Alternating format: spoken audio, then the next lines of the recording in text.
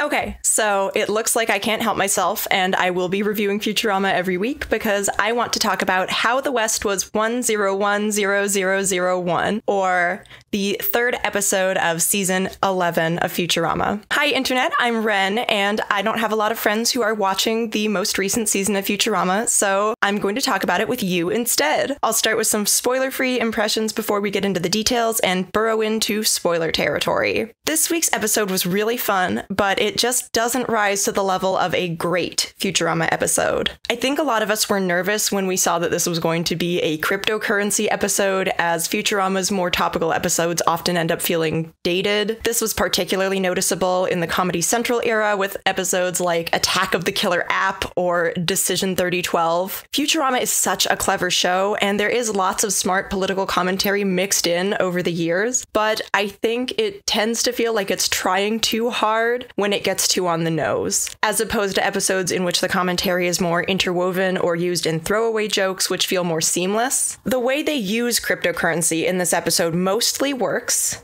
but I think it only narrowly avoids being cringy and doesn't have enough else going for it to really stand out among Futurama's better episodes. Some of the visuals were pretty cool, and there were some funny jokes, but it feels like this season of Futurama is still getting back into the swing of things, and I think this episode is going to be one of the more forgettable ones as it progresses, and certainly in the grand scheme of the show.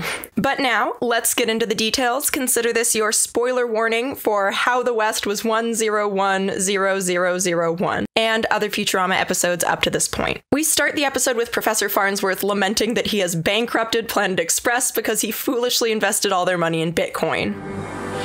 News! Bad! We're bankrupt! Oh, I borrowed money to invest in Bitcoin. Then the price crashed and I sold at a huge loss. We're ruined! The professor borrowed money from the robot mafia, and now he has to pay it back. Luckily for him, Bitcoin is surging again, so the crew heads west to California for some good old-fashioned prospecting. Farnsworth plans to mine an element used in Bitcoin mining. The Bitcoin mining uses so much electricity it's ionizing the atmosphere.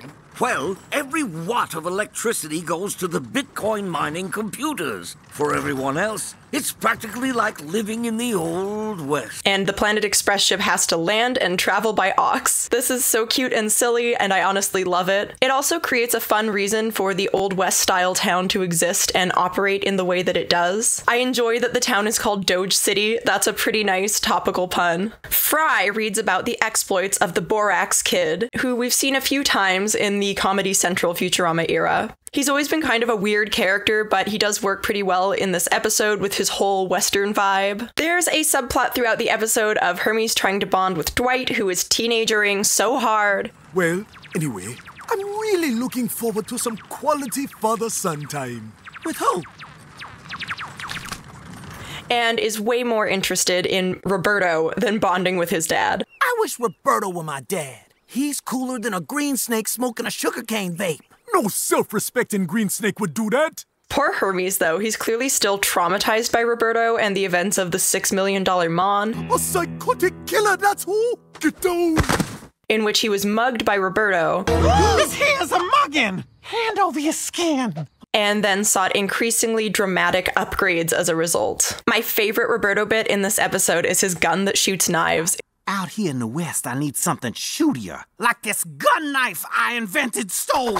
It's just completely ridiculous, and we see it several times throughout the episode. I love it. When they arrive in town, the Planet Express crew have to get to work since they have no funds. Until we stake our claim and strike it rich, keep in mind we're bankrupt. So we'll all need to do Old West stuff to get by. Leela gets a job in the saloon. Say, you're new in town and low on cash. You interested in a job as a barmaid and/or a prostitute? Amy and Leela are back to their normal frenemy relationship, unfortunately. I'm not sure Leela has the skills to be a barmaid. Give me the tray. Zoidberg is working as the town doctor after Roberto gets rid of the existing doctor. I value doctor-patient confidentiality! Ah, patang! Ah! So the town mortality rate's probably about to skyrocket. Bender has a little subplot where he buys a donkey named Rusty, who is adorable. It reminds me a bit of when Bender had a turtle friend in Crimes of the Hot. We pollute too much. We're destroying the world and killing the turtles. To hell with the turtles. No one insults the turtles. Fry gets hustled by the Borax Kid. Not to play poker with you. Well, then how about a hand of Colorado chump? As long as it's not poker. It's money and helping folks. Double chump. You lose. And then becomes his new sidekick. Well, shucks. My sidekick seemed to be dying right regular, and in gruesome fashion. Care to be my new sidekick? Really? Do I get to die in your next book? Page 3. Then you got yourself a galoot. Dwight tries to befriend Roberto and agrees to help him with a heist, but gets run over by a carriage. Amy uses Bender's ass to pan for thallium. Barely any thallium. Just worthless gold. And finds a nice big nugget. It's so beautiful. They all agree to take turns guarding it, except for the professor. I'd take a shift myself, but I am already in my pajamas. Who has returned to his true form. Roberto holds up Bender, and in the morning the crew discovers he's missing, and so is the nugget. But Rusty, the tracking donkey, is on the case. Come on, he's picked up Bender's scent. He's what now? Rusty leads them to the saloon and a back room that is not a brothel, but a warehouse full of robot heads being used to mine for Bitcoin. This was a pretty good reveal and worked well as commentary on the exploitative and damaging consequences of Bitcoin, while also just being an interesting sci-fi concept. Turns out it was the saloon lady all along. I like that she donates the proceeds to a local orphanage. Mining Bitcoin with kidnapped robot heads? It's pure evil. Hardly. I donate all the proceeds to a local orphanage. I'm not sure if it was intentional or not, but it almost seems like a reference to how a lot of towns in the West were actually funded and established by women who ran brothels. She locks them in. Seal you in this comfortably air-conditioned warehouse. Forever. But I'll drop by every day with snacks. Snacks are good. But she promises to come back daily with snacks. Aw, see, that's nice. The crew extracts Bender's head from the mining operation and reattaches him to his body, and Rusty the Burrow burrows them on out of there. Burrow!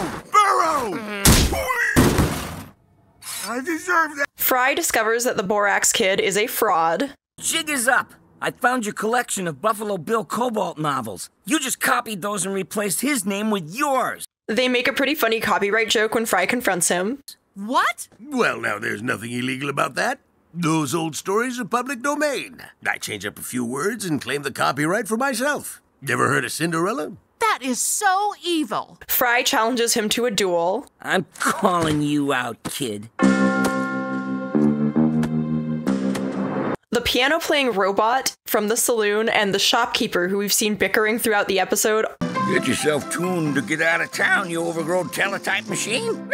also decide to duel. Would you stop that racket? Not till you stop that damn cackling. And I'm calling you out. And so do Bender and the saloon lady. Delilah, you head-napper! I'm calling you out! You're on. The six-way gunfight is the best part of the episode. It's got some really cool shots, and the concept is extremely funny. I love the way Futurama took the Western theme and really made it their own here, although it still doesn't compete with something like Where the Buggalo Roam. Great episode. Dwight rescues Hermes with the power of limbo, and Hermes finally gets the father-son bonding he wanted, although Dwight should probably get his spine checked out. Oh, spine! It's magnificent! I take after my dad. Also, I got run over. Now follow me. Having Phil Lamar voice Dwight is kind of a weird choice. Like, are they just cheaping out on getting another voice actor, or why is that happening? Camp? Doesn't it look like a good place to make camp? It looks stupid. This whole trip is stupid. You're stupid, Pops. He just feels a bit old to voice such a young character, although he did manage to make it work at least most of the time, but there were some lines where it was pretty obvious. The professor gets the nugget back from the saloon lady and goes to exchange it to pay off the robot mafia, but the mafia ends up getting lured into the back room and used for Bitcoin mining. If we ever get out of here, I'm gonna give this brothel a really bad Yelp review. And that's the end of the episode. So I guess they did not liberate the other robots, just Bender. As I said at the top of the video, it's an okay episode, but not a great one. I enjoyed it more than the season premiere, but it's not as good as Children of a Lesser Bog. I'm fine with Futurama's sillier episodes, but I think even those tend to work better when there's more of a dramatic or emotional backdrop to the whole thing. This one sort of just meanders along at one emotional level, and so it ultimately feels a bit forgettable. That said, some of the jokes totally worked for me, and I really liked Bender's animal sidekick. We're just a guy with no ass in his ass.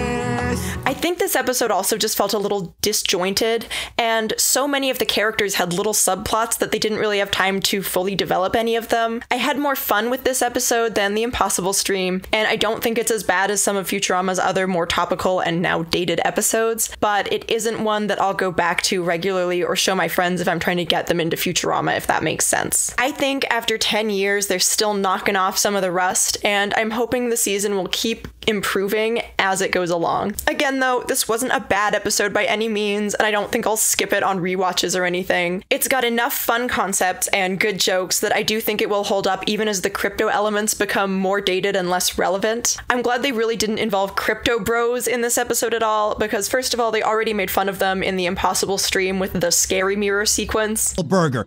And check the price of my NFTs, because I'm an important tech guy. NFTs worthless. What?